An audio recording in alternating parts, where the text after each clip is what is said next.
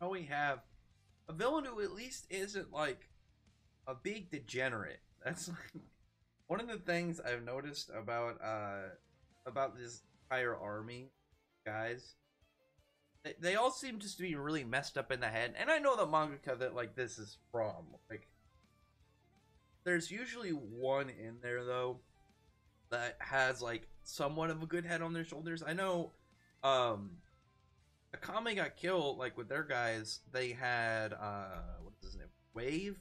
I can't remember what their group was called because there was the Night Raid, the Wild Hunt, and I can't remember what Estes was called. Like, something German, but everything going on this chapter, like it was mostly like setting up the fallout of this all went very poorly for them. And again, I think the biggest surprise for me that happened was Hisame died. Because that guy dying, I did not expect at all. I figured that he would have, like everything else that's happened, I could have seen that coming. Like it probably not in the grand scheme of like if you sat me down and said predict what's gonna happen, but reading it off, it's like okay, yeah, I can see these things are nothing's too surprising, but I could see some of these events happening outside of Same dying. That was the one that for me was just like, really? Like they're gonna kill this guy off? Like the stuff happening with the princess, like I couldn't review that chapter on here because it was literally just like graphic. It was the chapter like itself was literally just a graphic rape scene on there. Man, like that. What would I have to talk about? Nothing. But I something like that. Knowing the mangaka, it's like okay, yeah, I can see that happening, and I figure it would have been more of like building the revenge, for Same, maybe turning him to a little bit darker of a person. But no, they killed him off, and I don't really know what could possibly come out of Princess's fate now, other than like dying in the end. Like, is that like what's she really gonna do now? She's not a fighter. No one's really gonna focus on saving her, and like with Hinowa, like I could see Hinowa like eventually defeating the king, saving the princess, really end up being over. But she is not like it's not like Hisame. Because I think anyone can look at the scenario for like Hisame, not even just him in general, but you have like a character like that, and then their romantic interest individual gets kidnapped. The first thing they're going to want to do is go after them and save them. But that's not what's going to happen here. Like with Hinowa, she's going to probably end up training, probably getting some new weapons, maybe like going out and finding like a master. There's going to be multiple steps in there for her to do and accomplish before she gets to this princess. So this princess is going to go through a lot of horrible things up until that point. So by the time that they probably get to her, assuming that she survives to the end, she'll probably be broken, like emotionally and mentally, probably just be champ. I would assume, being a prisoner of some like bunch of psychos, like it just seems like it's gonna suck. Like this, because the guy, the king guy, not only is he a bad guy already, but I feel like he'd be one of those guys that would just like one of those kings that probably just kill off one of his and then just like, well, whatever, I've got 30 of them, I don't really fun. So she's not in a good place. She's in a very bad spot for a whole character. But after that, like the majority of it, you have them just kind of like getting screwed. Like the main cast faction are just getting completely decimated. You have that really short, kind of cowardly. I don't know if he's a general or what he was, but that kind of guy. I think he was a general or commander or something. But he doesn't get saved. Like that was another part. Like I thought he was going to be one of those dudes actually who just gets lucky all the time and manages to kind of just get to the end of like in all these battles based off of just being kind of like a coward and just unlucky. But he ends up dying this chapter, and it's one of those weird things when it comes to this mangaka is these smaller characters that you would expect just to live. He ends up killing off, but he kills them off in like very anticlimactic ways that it's like, damn, you mean you couldn't even give like one of these guys like a cool death.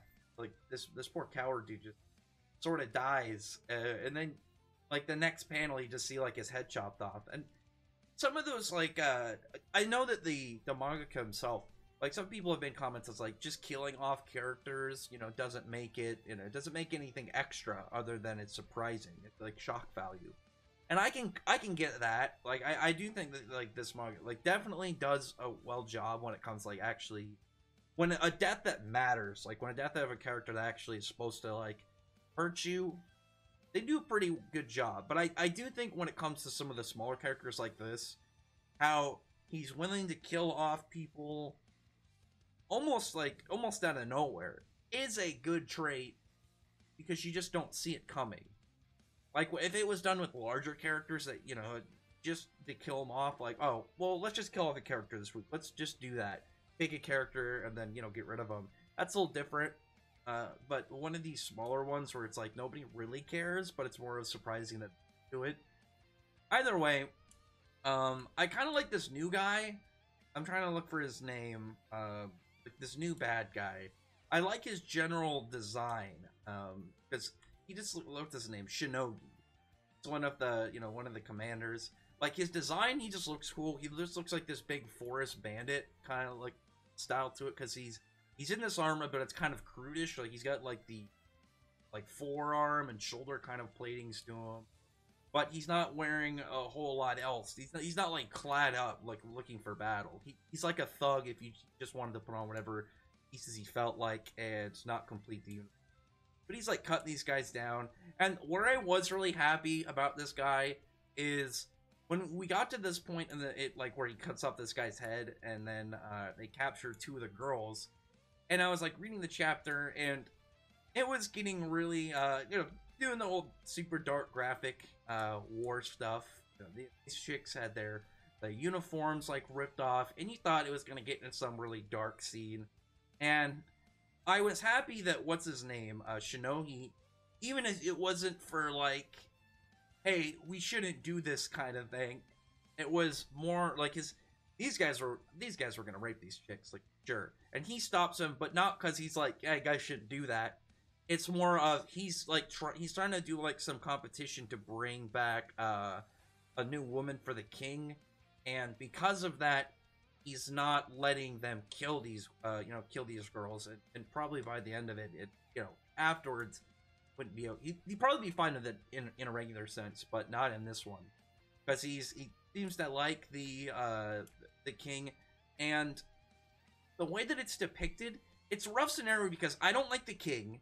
These guys are definitely bad guys, and so far they have that very ruthless in war setup, which again it's war. It makes sense of why they're ruthless, but the author goes a little overboard and things like this. Like, I mean, I guess it happens in these being kind of like it would make sense of why it would happen, knowing their side and how kind of again degenerate a lot of their people are. So their soldiers really being this bad, again, checks.